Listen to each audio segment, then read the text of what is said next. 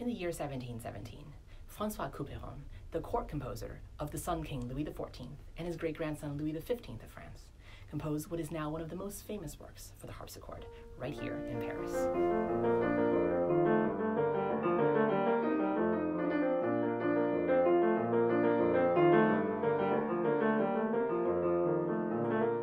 Now, this is my first time in Paris, so like all tourists, I watched the sun rise over the Eiffel Tower, hiked all the way up to Sacré-Cœur, bought a chandelier at the Louvre, and of course, waited in line to see the king at Versailles.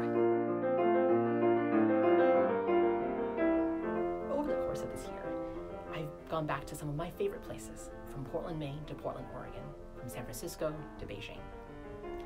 I've also had a number of memorable first experiences too, whether that was hiking in the glaciers of Iceland, strolling the streets of Mexico City, making magical memories in Harry Potter World in Orlando, or waking up on a boat in the Boston Harbor. And of course, Paris. Even though I've only been here for a week, it is already one of my favorite cities.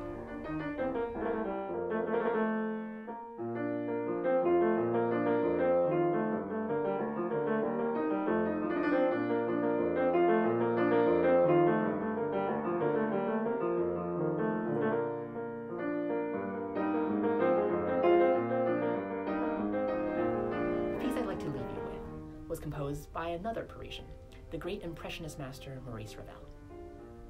Ravel wrote the suite, Le Tombeau de Couperin, in the year 1918, both as a tribute to the great Couperin and a dedication to his friends who died as heroes on the battlefield of World War I.